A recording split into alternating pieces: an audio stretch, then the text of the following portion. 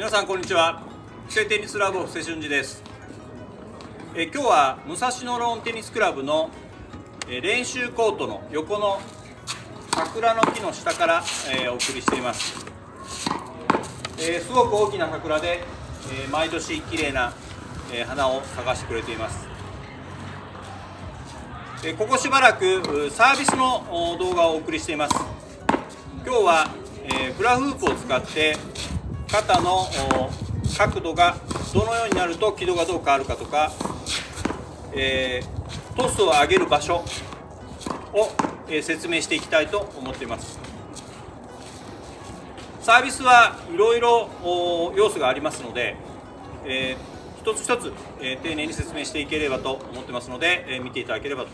と思います。では参りましょう。どうぞ。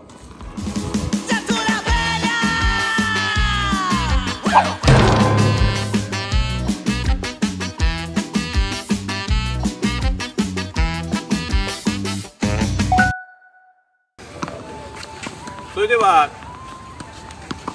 実際の手の動きと、ラケットの動きがどのように違うかということを見ていただきたいと思います。今日はフラフープを使って説明をします。フラフープは、円運動をしている腕の動きだと認識してください。前回の動画でサービスは下から上に打つものだというふうに説明をしました。実際手はどう動いているかというと、インパクトのところで、遠心力を使っているので手は伸びきっていますので、手はどちらかというと上から下に降りるときにインパクトをします。なので動きの解説としては、手は上から下になります。しかし意識は上から下に打つものではないので、下から上の意識を大きく近く強く持って振り上げるようなイメージになります。実際ラケットを振り上げると手がピークにある時よりも手が降りたとしてもラケットは上に移動しているのが分かると思います。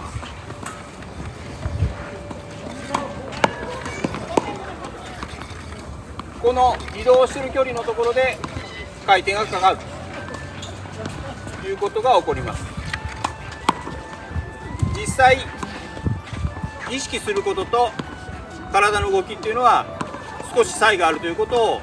知っておいてください。動きと意識について差があることについて野球のイチロー選手が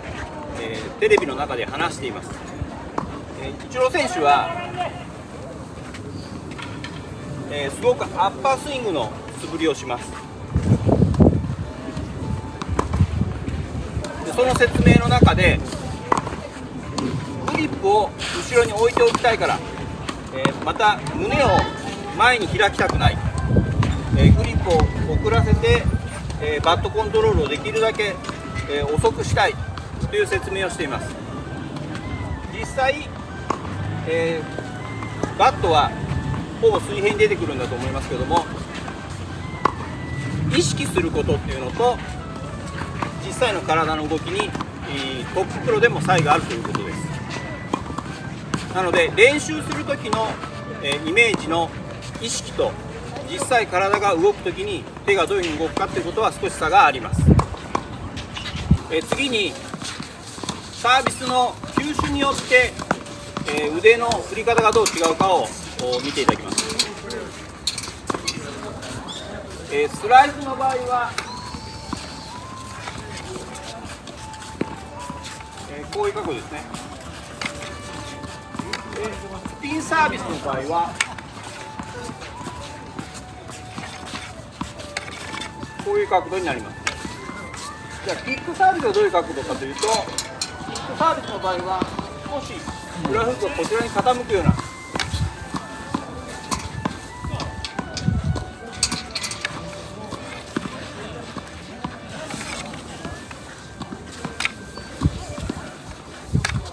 この角度になります。間違えてはいけないのは、決して下からこういうふうに振るのではなく、前に振るイメージになるということです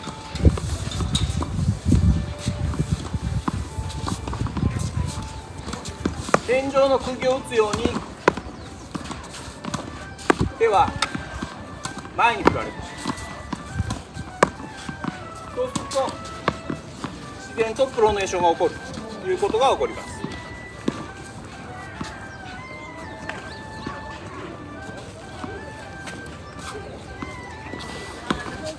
次にサービスの軌道について説明します。サービスは基本的に右利きの方は、右肩の上でインパクトします。トスを前に上げて中に入ったとしても右肩の上です。スピンサーブやセカンドサーブを打つときに軌道を高くしたい場合、この右肩の真上から少し、極端にやると少し、肩が開いた方向にトスを上げてインパクトすることで軌道は高くなります。逆に体を少し傾けて、このフラフープの軌道が傾いた状態でインパクトすると、軌道は低い軌道のサービスが飛ぶということになりま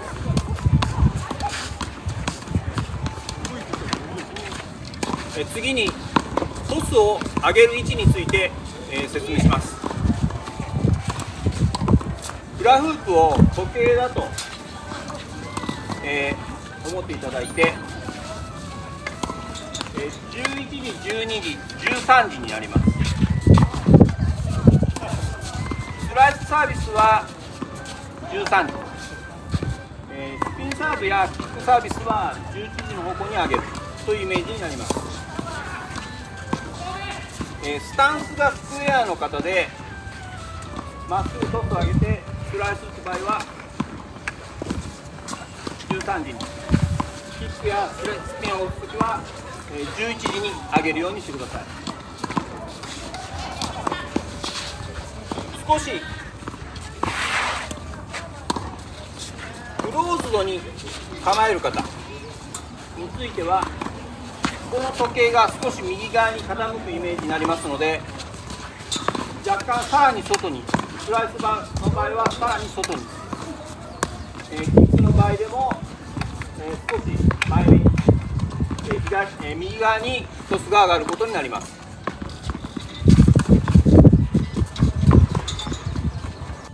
今日はフラフープを使って腕の振り方の角度やトスを上げる位置について説明をしました。フラフープの円運動の中でどういうふうに手が動いているかっていうのも一つは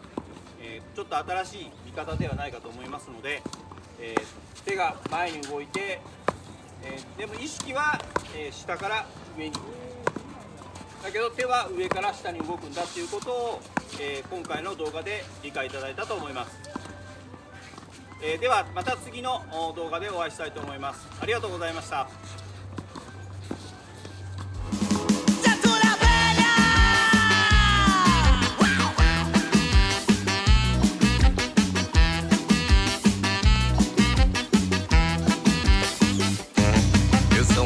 É difícil me pegar. Não tente me dar lapada, sou ligeiro se voar. Sou esperto, ninguém vai me esmagar.